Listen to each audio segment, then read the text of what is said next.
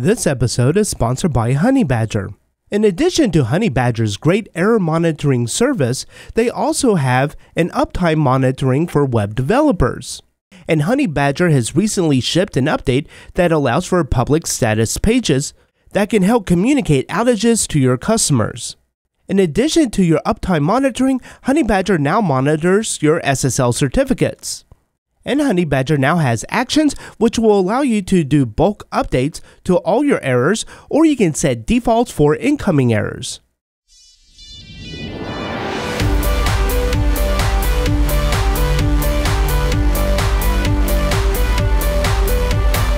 In this application, we have a few different features.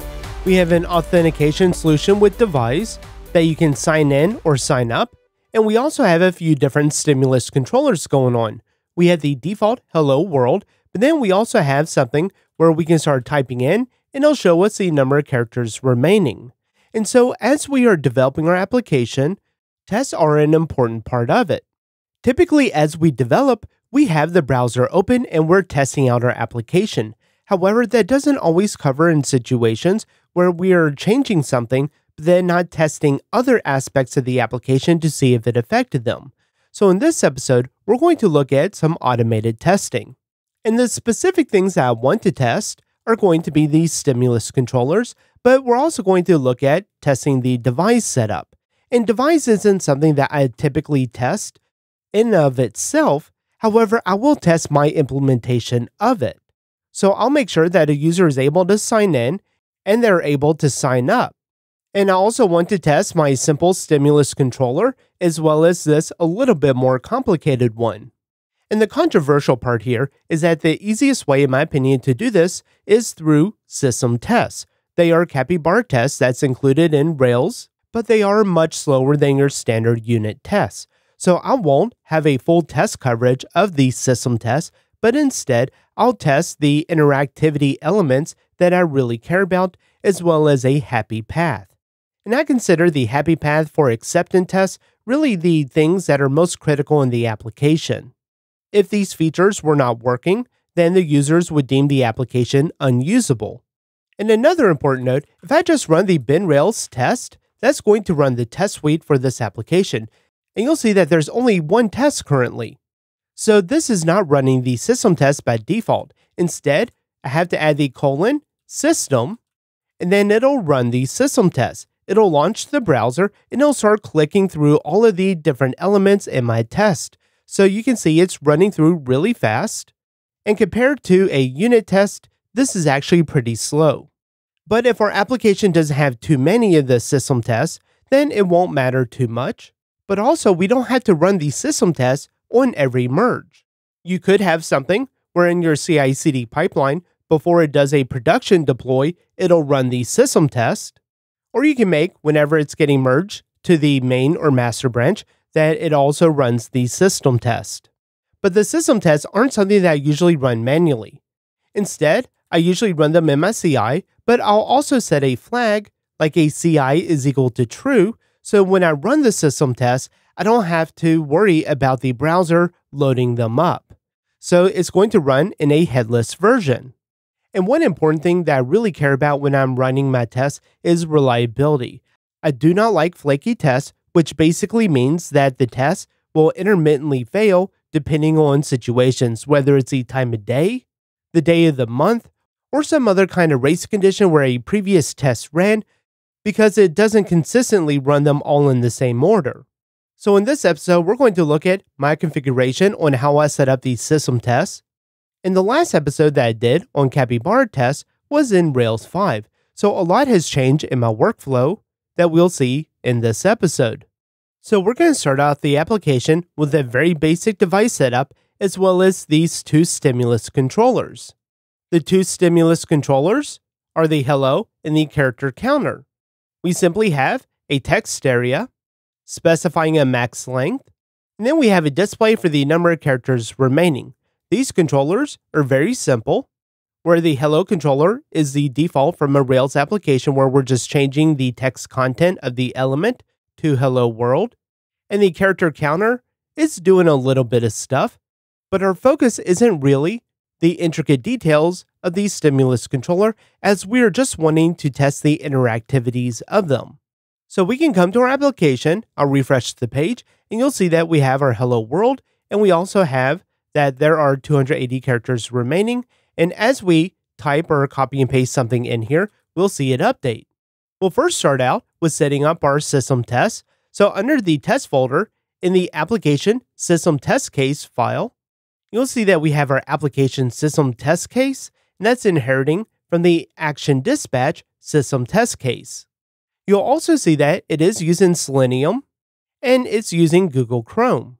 So I do want to change this, because if I am running this in a CI/CD pipeline, I don't want to have to worry about having the browser launching. Instead, I want to use a headless Chrome.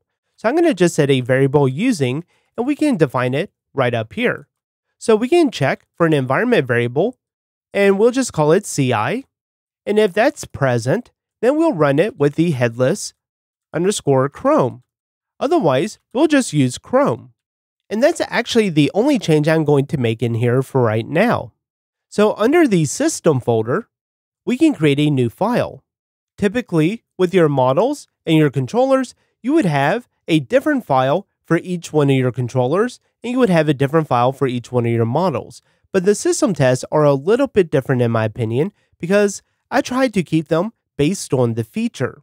So I'll call this one the hello world test, and we can create the file manually like this, or I'm just going to delete it because there's actually a generator for this. So I could do a Rails generate system _ test, and then I can call it the hello world.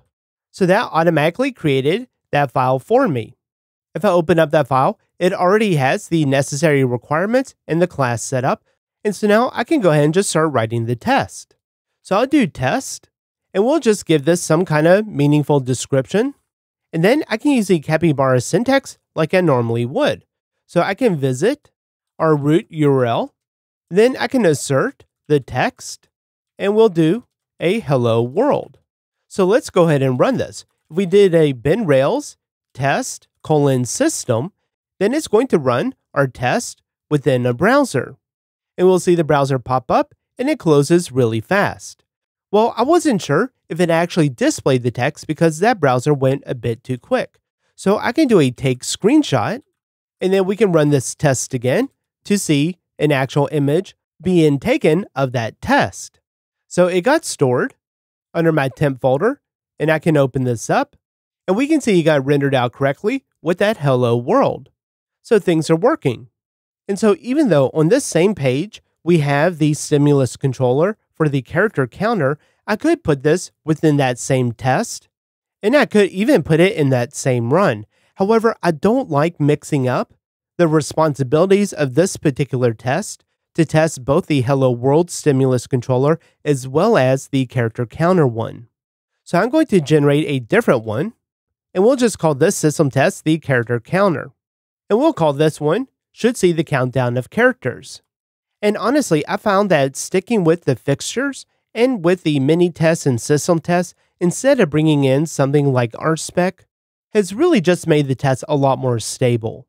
And my hot take on it is that I don't see any real benefit of rspec and factories over using the default Minitest and fixtures. I know there are differences between them, and I've used factories and rspec for a long time. But as I've gone through older applications and kept them up to date, it was honestly overwhelming with the number of gems I had used in the past, and now I try to keep it as slim as possible. I found that having a very slim gem file does make keeping my application up to date much easier. If you do like using rspec or factories, I think that's a great choice, but for my personal projects and preference, I prefer to stick with what Rails has already provided. So for the character counters test, we're going to visit the root URL again, and then we're going to assert the text. And keep in mind that asserting text is not text that's visible on the screen. If you do have some CSS that is hiding some elements, then this assertion could still return true. But we'll just assert that there are 200 characters remaining. We can then find our text area, and then we can fill it in with, and then we can do something like this is a test message. We can assert again, but we know that this one is going to fail. But let's go ahead and run it and see what we get as a return. If there is a failure, which we did get, then it's going to take a screenshot of the error. So we can scroll up to see that we had a failure. We can open up the screenshot and we can see that it was expecting to find the text. There are 280 characters remaining, but instead it found this text and it didn't find that 280 within there. Instead, it found 257, which we can confirm that 280 minus these number of characters is 257. So we can update our test, run it again, and then everything should pass. And so now we have our 2 passing tests. So now let's go ahead and generate another system test. And I'm just going to call this one the user authentications. And essentially, this is going to be testing the signing in and the signing up. So we can test registering a new user, and we can do this by visiting the new user registration URL. We can fill in our email and we'll just fill it in with johnsmith@example.com. We can then fill in our password, and we'll set it to password, and then we can set our password confirmation with password again, and then we can click on the button, and the button is sign up. That should redirect us to our root path, in which case we want to assert the text, and it's going to say welcome, exclamation, you have signed up successfully. So we can run our system tests again, and we would expect this test to run successfully. And you'll see that we actually got a failure on this test, and it's because it was unable to find the field password confirmation that is not disabled. And this issue is actually because it's case sensitive. So in my view, it's password confirmation with a lowercase c. If I were to fix that on the test, I can rerun this, and now we would expect it to pass. So one thing that I usually do as I'm writing system tests, I'll have a browser open on one screen, and then I'll have my editor open on the other, or do a split screen, and then I'll start writing these out. So let's go ahead and create our other test where we'll say that the user logs in successfully. And here I'm going to use a fixture. So we'll have a users1, and under our fixtures, we'll have a users YAML, and then I've created this one. So this relates back to the users1, and it just knows that it's the user model. I can give it an email, and we'll just do a 1@example.com, and then we'll have an encrypted password, and we'll set that equal to our device, encryptor, digest, and the user password. So that's all we need for this fixture, because it is a fairly simple device setup. So we can test on this one visiting the root_URL. We want to click on the sign in button. We can fill in the email with the user.email. We can fill in the password with, and in this case, I'm just going to pass in the password string. I really don't like doing it like this, but for my test cases, I'm always using that just lowercase password, and that works out because I'm not doing any kind of complexity checking on it. I can then click on log in, and then we can assert the text signed in successfully. And so let's go ahead and run these tests again. It'll launch the browser, it'll run through the tests, and they all happen successfully. But there's a real big problem here, and that is that I don't want to have to do all of this setup every single time I need to do a system test that the user needs to be authenticated. So, for example, let's say if we want to have one test if the user is not authenticated, but then we want to have another test to see where the user is authenticated. So I've just copied down the test, and then I've copied out all of the login stuff that we had from a previous test down here as well. And then I'll just give it a unique name for the test, and then we can run this, making sure that it is working properly. There really isn't a good way to get around the user already being authenticated, but what we can do is to clean up our test so we don't have this repeating all the time. So under the system folder, I'm going to create another folder, and I'm just going to call this support. That's just a name that I like to use for anything that isn't really a test, but it's related to the test. So within here, I'll create a new file, and we'll just call this the authentication _ helper.rb. This is going to be a module system. It's also going to be a module of support, and it'll be a module of authentication helper. Within here, I could do a login _ as one method. And then I'm also going to have another method, register as. And in both cases, we're just going to take in our email because we're going to assume a default password, but you could enter in a password here as a parameter as well. And so what I want to do is take the registration. I'm going to copy that, and I'm going to paste that into our register as. We'll replace the johnsmith@example.com with our email. Again, you could take in a password if you wanted to test that separately. And then I'm also going to take the logs in successfully, and I'll paste that here as well. And instead of visiting the root URL and then clicking on sign in, I just want to visit the login page directly. We can then fill in the email with the email and also the password. Again, you can pass in the password if you want to do that separately. So now on our character counter test, we don't need all of the setup code. Instead, now we can just set our user is equal to the user's 1, and then we can say to log in as that user.email. But the problem here is that our character counters test has no concept of what this login as is. We would just get an undefined method. So we do have to load this in. And you may have a lot of different kind of helpers under your system support libraries. So you'll need to require those and then include them. But instead, what I like to do is in the application system test case, I like calling the directory. We can then get our Rails root, and we can join the test folder with the system folder with the support. If you're namespacing yours a bit more, then you may need to add 2 asterisks.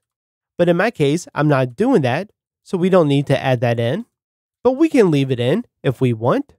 And then we'll do an asterisk _ helper.rb. So this should grab any _helper file that's under my system support folder. We can loop through each one of these, and then we can require that file. We can also get the name of our module with a file.base name, and we want to pass in our file, make sure it's a Ruby file, and then we can call camelize, and then we can include that. So we can include it with our system support and then the module name. So really, the way that I'm setting this up, it's not going to like having a bunch of folders within that support folder, but typically you shouldn't have too many within there. Once we get this array, we can join it with 2 colons and then call constantize. And so that's going to require all of the helper files within our test system support, and then it's going to include them. So in our system test, we're able to do the login as and then the email. So let's test this out. We'll run the binrails test system again, and then it's going through doing all the tests, and it looks like everything works successfully. And just to make sure that this is going to work, in our headless environment, we can run with the CI true, and then it's going to run through doing all the tests, and it also works. So again, you want to make sure that your system tests are very stable, that you're able to run them multiple times, and if the tests are correct, then they should pass every time. And even on more complex applications, you want to make sure that the tests aren't getting too big. You should be focusing on one aspect and really just testing that one area. And again, we should be using the system test case sparingly, as they do take significantly longer to run than unit tests. Unit tests in a well-designed application are going to be our best chance of preventing bugs. But it's also important that we don't neglect the front end, as ultimately that's what the user sees. Well, that's all for this episode. Thanks for watching. For more videos, check out driftandruby.com.